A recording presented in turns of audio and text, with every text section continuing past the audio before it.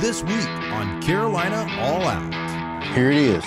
Well, I think we can do a lot with this gun, Chris.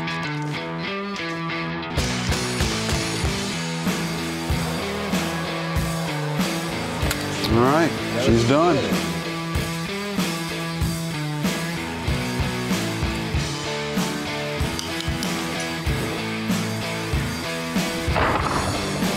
College courses for custom rimfires. This is Carolina All Out.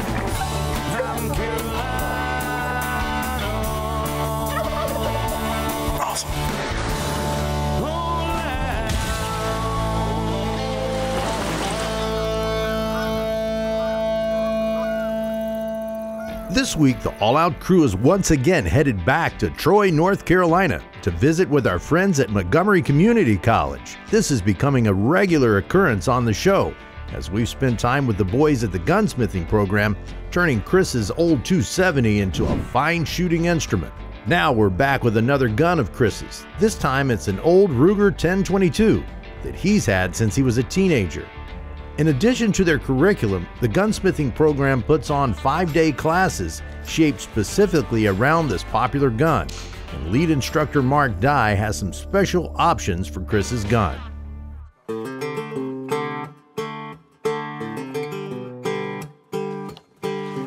Mark, here it is. The 1022 that's been with me for so long. Well, I think we can do a lot with this gun, Chris. So we're going to do the same things that we'd normally do with our students. We're going to get some baseline groups with it, so we're just going to shoot it right now in its current state just to see what we get. Then we're going to do a lot of work to it and see if we can improve upon that. I have no doubt that you guys can improve this thing. What you did with the 270, I'm so excited to see this thing become something that it hasn't ever been, and I would assume that's what is going to happen to it. So, well, I guess we load it up and then we'll try to put some... Yeah, shoot a couple of groups and see what we get. Okay, all right, sounds good.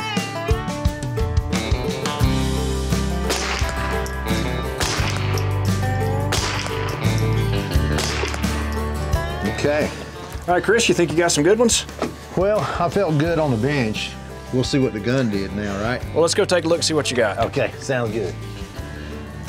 Well. All right, so we've got about an inch or an inch and a half at 50. For considering the configuration you got, that's really not bad, but I think we can do better.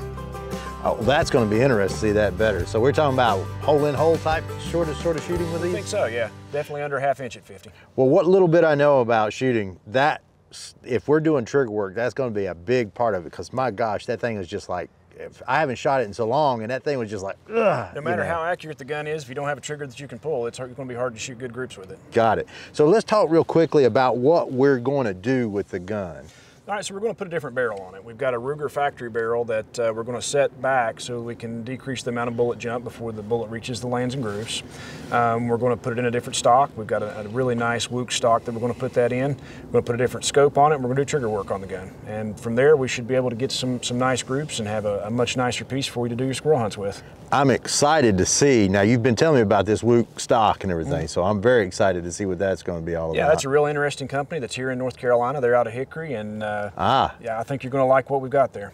All right, let's go do it. Chris. Lynn, how's it going? Doing well, man. Good to see you. Good to see you. Haven't seen you since the 270 build. Yeah, it's been a while. How's the shooting? Shooting awesome. Good deal. Made a beautiful 25-yard shot on a buck. I saw that buck. It was a nice deer. Was a nice deer. I'll take it any day. 25. Right. Maybe we'll get a chance to stretch it out at some point. That's there. right. Sounds good. Sounds Yeah. good. Well, what do we have going on today? Well, Chris brought in this old 1022. We just got off the range. We did some groups down there for baseline. Okay. We're going to accurize it for him. We're going to get you to do some of the barrel work. Glad to. So we're going to turn it over to you for that. Cool. Well, let's get this thing tore apart and do some barrel work. Sweet.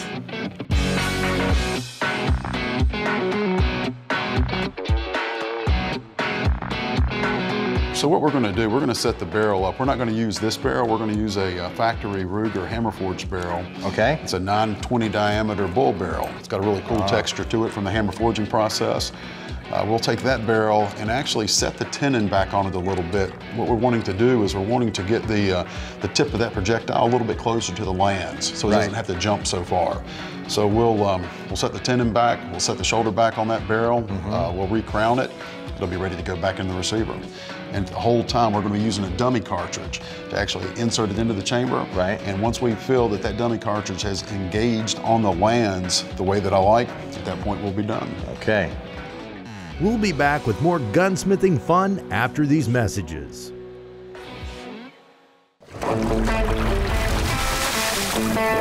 Carolina All Out is brought to you by Agri-Supply. It's what's inside. Carolina Cooker, Tools, Cooks, Legends. The North Carolina Wildlife Resources Commission, celebrating 75 years of wildlife conservation. Chatley Boat and Marine, the South's premier boating superstore. And by D&H RV and Marine, your truck camper destination in the Southeast. We'll be back with more Carolina All Out. All right, well now we're at the lathe. Okay. Like I say, I've got this factory Ruger 920 diameter hammer forged barrel already indicated in. I've got it in a 6-jaw chuck, got a test indicator on there. She dialed in to within 0.2 of a thou. So I'm gonna go ahead and pull the indicator away, touch off, and start making my cuts. Okay. I remember something like this process we did last time on a lathe. Yes, sir. It's very similar. Like I say, completely different firearms platform, but the principles that we're going to hold to are the same. Okay. Yeah. All right. All right.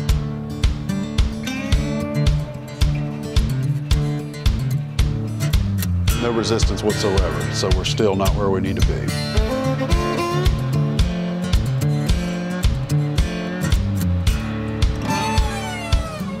Okay. Oh, feeling it a little bit? Yep, see how it's right there? And kind of press it there. Sticky. Look at that. Ah. That's it. Yeah. That's it. Now, we don't want to go any further than that.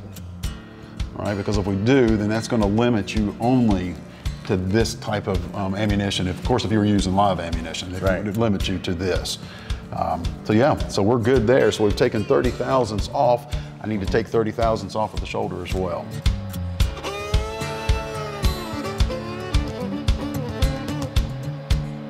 So at this point, the barrel's ready to come out of the lathe.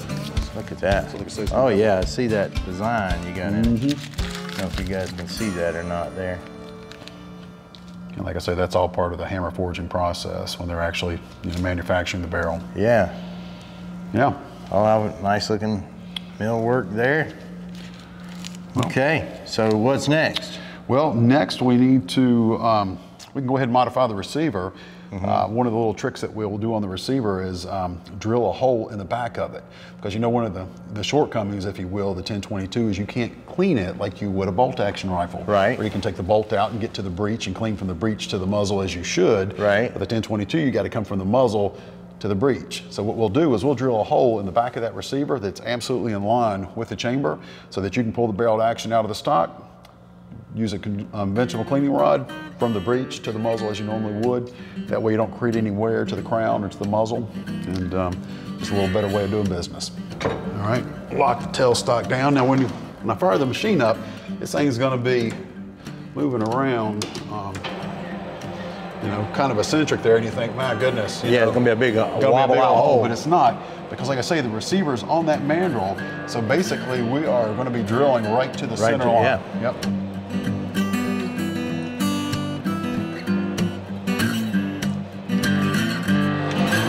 So to say that center drill now has created a nice pilot hole for the 1/4-inch drill bit here that I'm going to use to follow.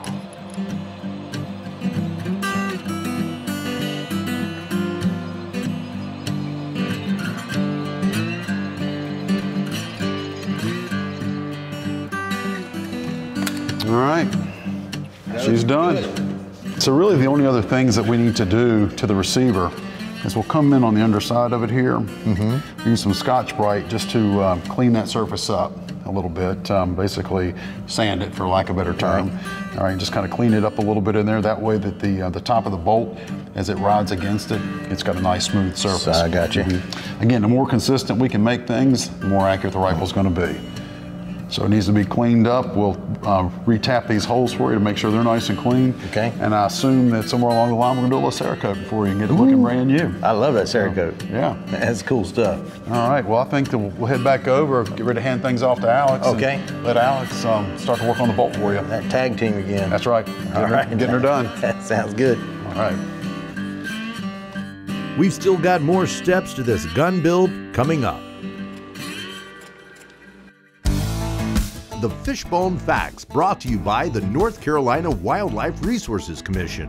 How many NC Wildlife managed shooting ranges are there in North Carolina? A, 6, B, 12, C, 9. Find out the answer after the break.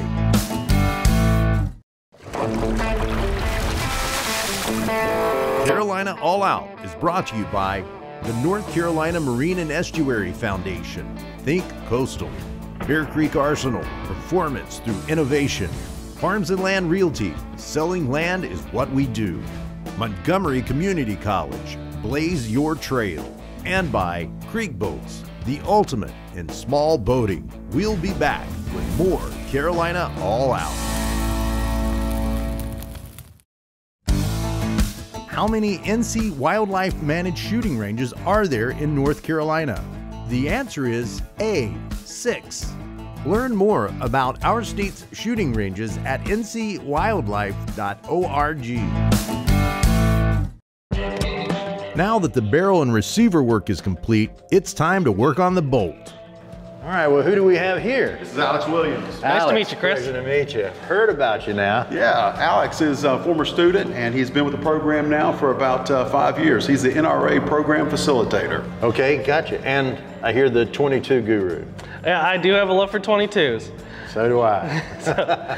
It looks like we're going to be working on your 1022 today. 1022 Yeah. bolt. All right.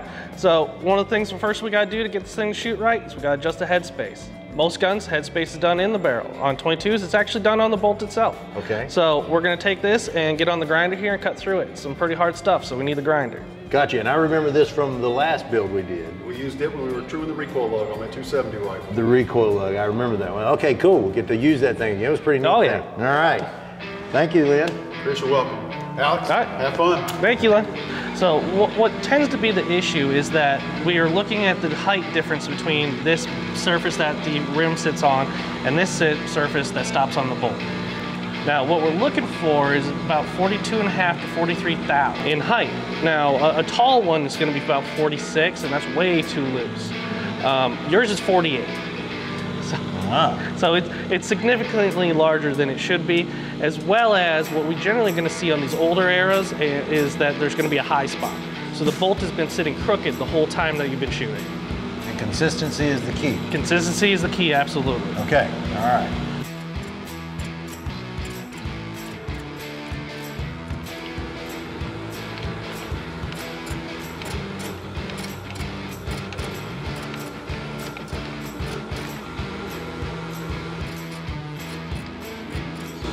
All right, so it looks like we're currently sitting at 45 thou, and we just cleaned up the face so there's no high spots. Right.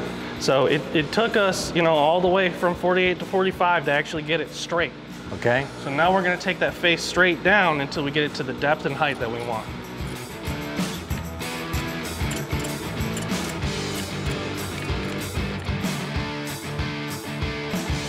All right, looks like that was a fast pass. Oh yeah, man, nice and shiny. That means it is Even all the way across. even all the way across. So that's going to sit flat up against that. the back of face. the barrel. Mhm. Yep. All right. Okay. So what's next? The next part is actually going to be part of function, not accuracy. So we're going to take the bolt and we're going to round the back side of it. So that way it goes over the hammer smoother. It's going to make it have a little less of that feel of the action moving. It's going to make it smoother. Okay. Very cool. All right.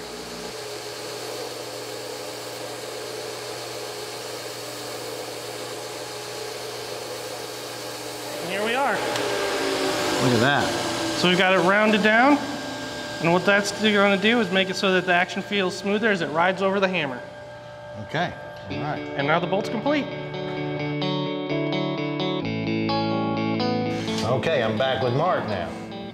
Well, so we've got your trigger group here, Chris. Now that we've got the barrel work done, we've got some bolt work done, we're going to see what we can do for your trigger.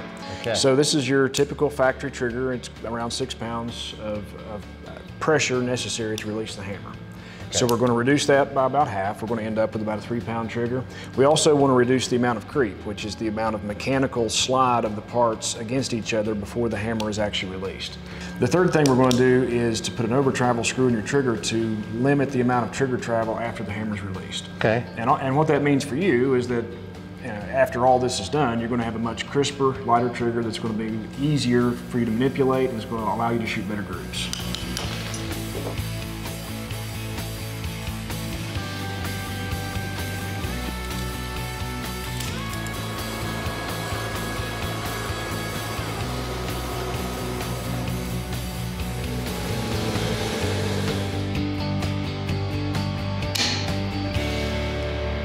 All right, Chris, so we've got your trigger down to the weight we were looking for. Right. So about 2.5, 2 3/4 pounds. We've got an over travel screw in it that's going to limit the amount of trigger travel after the hammer falls, and we've reduced the amount of creep, so it shouldn't have a lot of slide in the trigger before it's released. Okay. All that should come together to give you a nice, good trigger pull that'll allow you to produce better accuracy. So now what's left, we can stick this thing back in the receiver, and then from there we've got some exciting stuff. We can put it in this nice Wook stock that we brought for this occasion. So it's an interesting chassis type stock that's a mixture of wood and metal. So it's got the nice classic look of wood, but it's got all the advantages of a chassis. Wow. We'll see if we can get that together, and you'll almost be ready to shoot. Okay, sweet. More Carolina All Out after these messages. Carolina All Out is brought to you by the Dixie Deer Classic, Buckshot Tree Stands, High and Dry Waders, Ugly Buck Wildlife Products, and by these fine sponsors. We'll be back with more Carolina All Out. Now available at Agri Supply, AgPro Turf Chemicals. This new product line features professional-grade herbicides, fungicides, and insecticides specifically designed to treat turf and large lawns. Why professional grade? Because it offers higher concentrations. This ensures a more effective product and less applications, which saves you time and money. And those are two things you could use to get you into the outdoors more. Keeping those pesky pets and weeds at bay is paramount, and Agri Supply has a great line of sprayers and lawn care tools to apply AgPro chemicals safely and effectively. The entire AgPro selection is available for drop ship only to certain states, so check out agrisupply.com to see if they're available in your area. Then get back to pursuing what you love.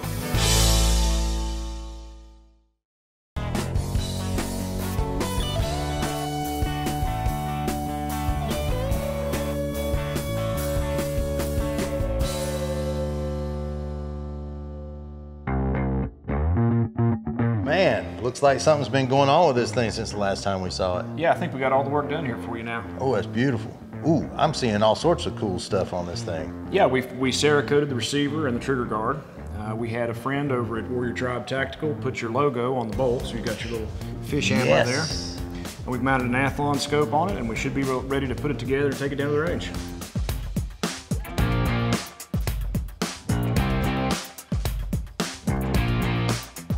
That is fantastic. So nothing we did on this rifle is anything that a student couldn't do in a 5-day class. We've got short-term classes we do on 1022 stuff. Lynn Fagan teaches that class. Lynn did your barrel work on this. Yep. You know, he'd set the chamber back. This is a factory barrel, by the way, Ruger factory barrel, but it'll really shoot. Alex Williams, he helped with setting the headspace on the bolt, and then I did the trigger work with you. Now we've got all the bells and whistles on there with the scope and got it in your chassis. I think we're going to be able to go shoot some groups with it. All right.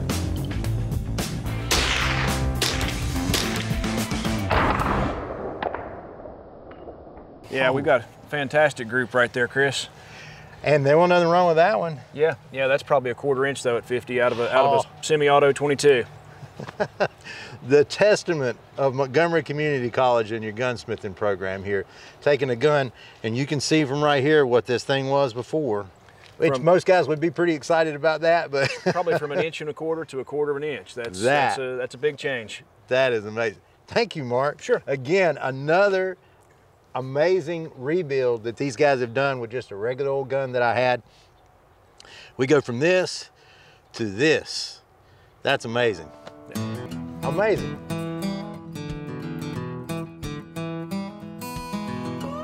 Well, I couldn't stand it. I had to get out and shoot this beautiful gun that the boys at Montgomery Community College built for us. So we're up in Granville County today. Decided we'd just take a little walk around, see if we can take out a few squirrels, and just show you guys how good this thing shoots.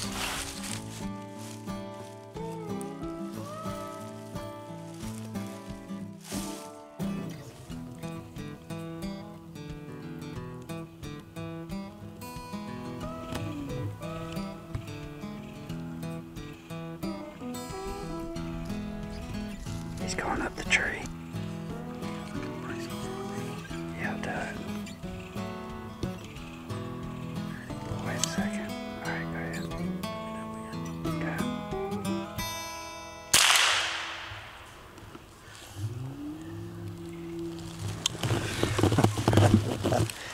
That was pretty easy. Hey, it was, when you put the crosshairs on them with a thing like this, it's gonna happen, I'm telling you what.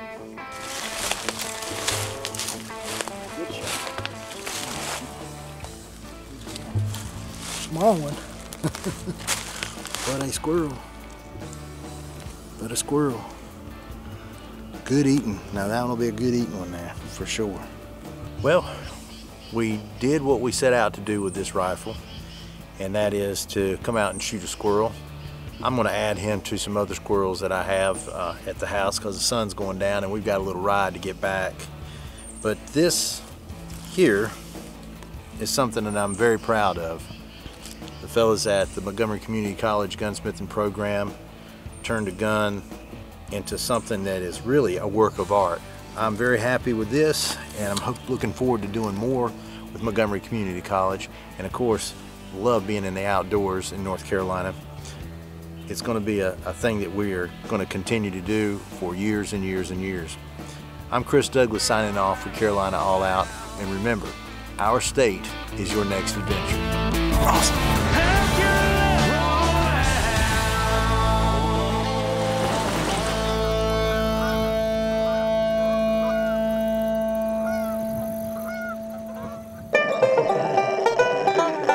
Daisy.